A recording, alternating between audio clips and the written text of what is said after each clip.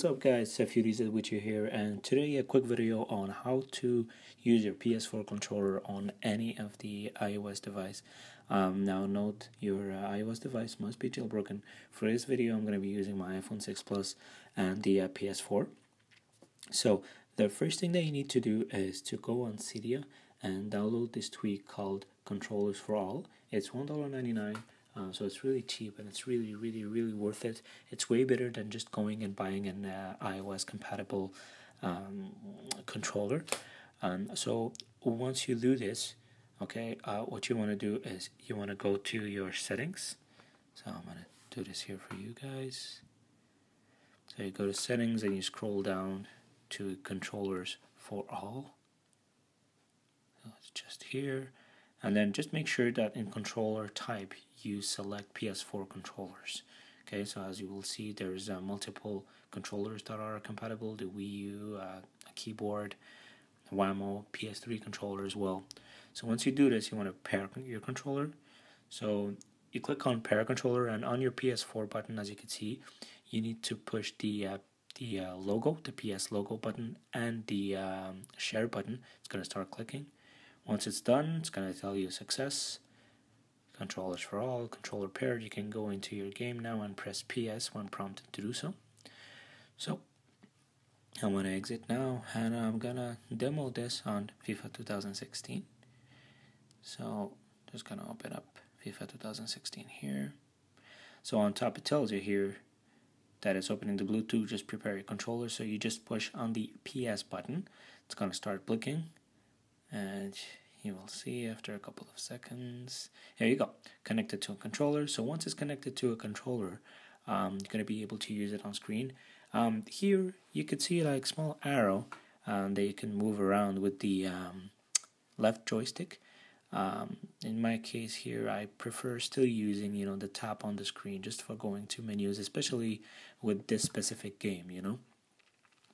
So here we go. I'm just gonna demo it. I'm just gonna open up a game. So let's play. Let's go solo.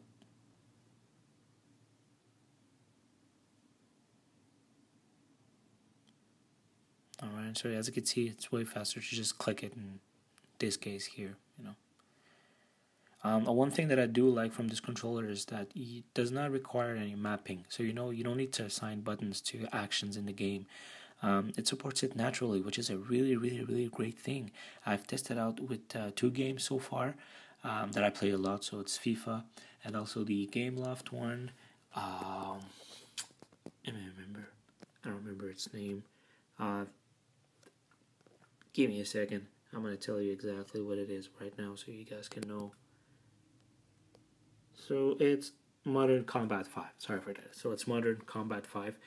So I've tested it on 2 games. It works flawlessly, really good, no mapping. Now more and more games are coming out on the iOS store, the App Store, that are compatible with controllers. Tells you that you need to buy the Apple certified ones, but you don't really need with this tweak here. So as you can see here, one thing that I really like from using the PS4 on an iOS device is you could dribble. So it's one thing that you're not going to be able to do.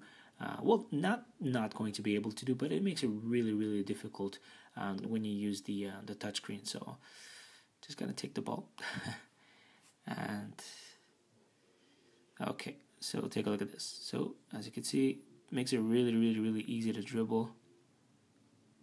Here you go. The passing, everything is just perfect with this controller. And you just, it just makes it more fun.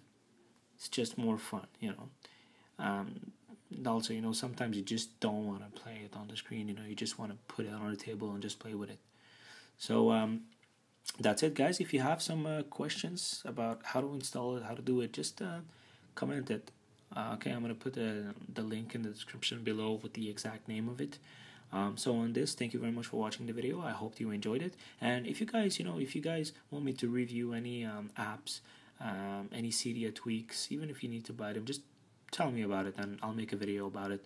Okay, and if you want to know how to do something, just comment in the comment section below, and I'll make sure to do a video to help you guys out. Alright, so on this, I wish you a great day, guys. Thank you very much for watching my video, and have a good day.